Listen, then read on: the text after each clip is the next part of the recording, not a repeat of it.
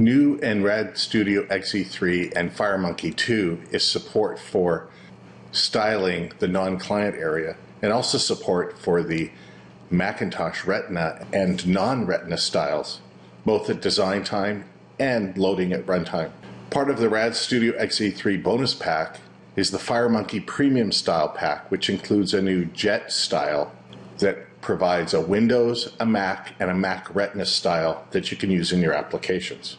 When you download the zip file from the registered user downloads area and unzip it, you'll see a directory called the Jet Style Pack, which has README files, license agreements, a sample program, and the styles. In the style folder, there are two folders, one for the Windows Jet style and also the Macintosh Jet style, both the non-Retina style and the Retina style. The Retina style, you'll notice, has a 2X in front of as part of the style name, so that you can know which one is the Retina style. Let's take a look at how we can use these styles in an application. And we'll use the sample application that comes with Rad Studio XE3, and it's called the Controls Demo. Let's just run it on Windows to start. And one of the options it has in the menu is a Load Style. Load Style lets us navigate to where our styles are, and at runtime, select a style. So let's load the Jet style and take a look. Here, the Jet style not only styles the client area, but it also styles the non-client area. The caption, minimize, maximize, and close buttons, and all of the other controls that are part of a FireMonkey application, including scroll bars, narrow and wide, the tabs. Now let's also build this control application for the Macintosh, and then see what the style looks like when it's loaded on the Mac. So we'll select the Mac OS X target platform and hit the Run button to compile and run it. And the controls demo will then be compiled and deployed over to the Macintosh. I'm running Macintosh Lion operating system, and we'll choose the menu Load Styles. And we'll choose a folder where I've put those Macintosh styles, the Jet style for Macintosh and the Retina style. I don't have a Retina display, so I can't really show you that, but I'll show you the non-Retina style for the Macintosh. And again, we have the whole client area, including the border, the caption, the minimize and maximize and close buttons, status bars, scroll bars, and so on, all styled for the Macintosh. And again, if we were on a Retina display, we could load the Retina style into our application. And if you want to build an application and compile in the styles for Windows and Mac, and also support styling the non-client area, let me show you an easy way to do this using conditional compilation for both Windows and Macintosh.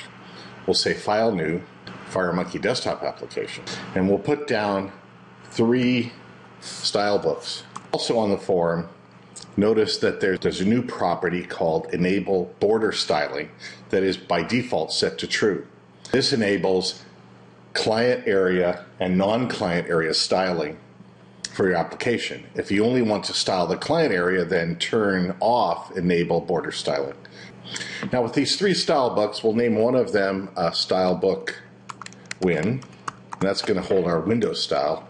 And then we'll have Style Book Mac and Style Book Mac Retina. And then we can click on the resource property to choose the style that we want to place in that style book. So for the Windows style, we'll choose that same Jet style for Windows. And then for the Macintosh non-Retina style, we'll set the resource to the Macintosh style. And then for the Retina style, we'll go and set the resource property to that Jet 2X style. There's one other property for a style book that's been added. And for the Macintosh, we'll want to look at this high-res style book property, and we'll set that to the style book for a Retina style. That way, when we run our application on a Macintosh, if it's a non-Retina Macintosh, then it'll load the regular style book.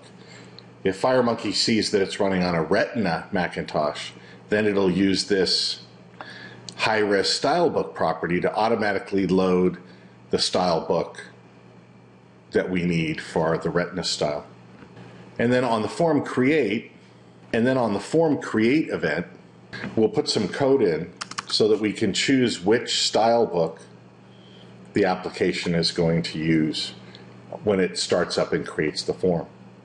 So we'll say if def MS Windows, and then we'll set the style book for the form and for the application to style book Windows and put the end if. And then for Macintosh, we'll put in if def, and we'll set the style book for the form equal to style book Mac, and then put the end if. With this code in the form create, we'll then choose the right style book for Windows when we compile for the target platform Windows, and the right style book for our application to be style book Mac. And remember that in style book Mac, we also set the high-res style book to be the style book which loads the Retina style when we compile for Windows, that has that non-client area styling for our application. And the same thing on the Macintosh for Retina and not Retina style. Remember, the FireMonkey Premium Style Pack, which gives you this jet style, is part of the Rad Studio XZ3 bonus pack that you get when you purchase and register Rad Studio XZ3, Delphi XZ3, or C++ Builder XZ3.